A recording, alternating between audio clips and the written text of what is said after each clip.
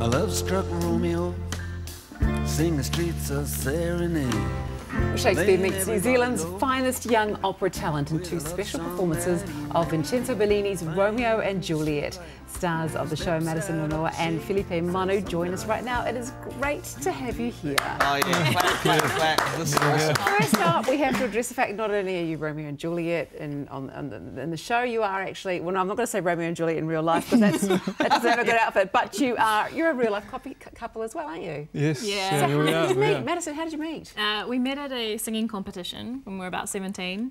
Singing competition that I actually won. So but I mean, I don't beat him anymore. Love it. And, you know, can I just take a moment to appreciate what a beautiful couple they are, aren't they? And so talented. Like, this is insane. Okay, what got you started in opera? Because we seem to be punching above our weight in New Zealand with opera. So what got you started? Yeah, Felipe, you can go first. Yeah. It was the school that I went to, Dilworth College in Newmarket. They were offering free singing lessons there. And I thought it was a good way to get out of class with me and my friends. So I joined. I had some free singing lessons, and then I joined the choir. And from there, sort of just natural progression into university. But where did the opera thing come from? Like, when did you decide, when did you get sort of pointed down that road? It was probably when I went to the Lexa Song Quest in 2009. So when I was a little youngster. And then, which the competition I competed in a few weeks ago. And I sort of made it a goal of mine that I wanted to join that competition. And you were in this as well, weren't you, the Lexa Song Yeah, Contest? So you competed against each other? Yeah. Oh, yeah. nice. I know. Do you get competitive? We try not to get competitive because otherwise it would be awful. But yeah, no, we're just really supportive, I think. So how do you work it? Do you practice together? I mean, what do you actually do? Or do you at opposite ends of where you are? Like you're in the bathroom and you're in the lounge room? Yeah. Well, that's exactly how it goes. Yeah. I'm usually in the garage and she's near the piano, and we practice on opposite ends of the house. Yeah. What do the neighbours think of this? Free concert, I reckon. I was going to say, no, and you wait till your mates start getting married, you guys are going to be booked up for weddings. Please come to my wedding, I'd love you to sing. Okay, so tell me more about Romeo and Juliet, this new production that you're doing.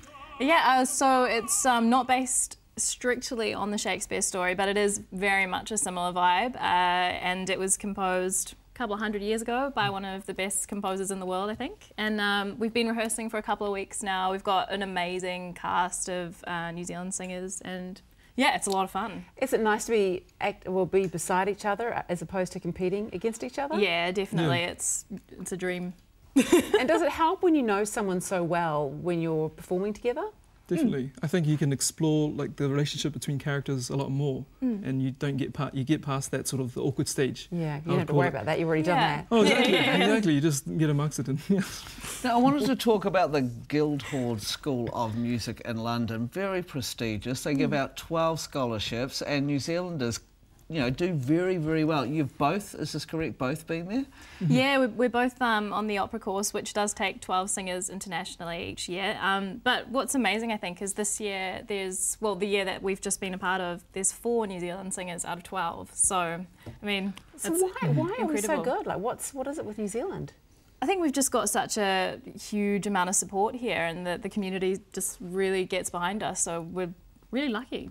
Well, yeah, so based on Joel and also being in here last week, it sounds like Dilworth are really breeding some great opera singers.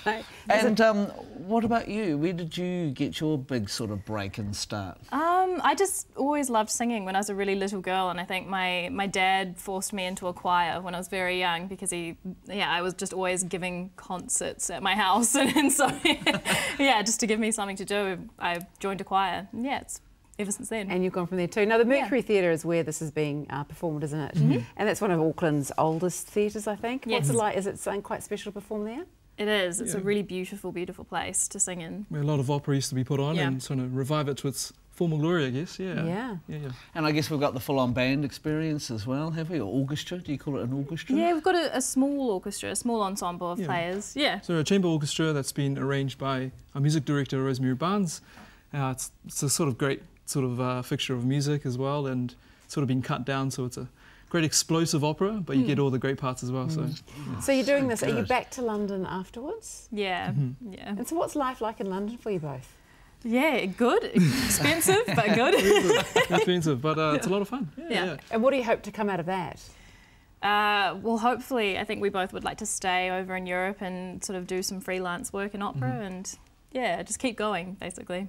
And out of curiosity, because I know you live and breathe opera, but what do you listen to when you're jamming out on a Friday night in London? You know, is it Madison opera? listens to Taylor Swift, actually. No, I do Nothing really... I like a bit of T-Swizzle, love it. It's good. Don't you worry about that. I love Lord, actually. Yeah. Lord. Well, what does Felipe listen to? Yeah. Well, a lot of reggae. Okay, cool.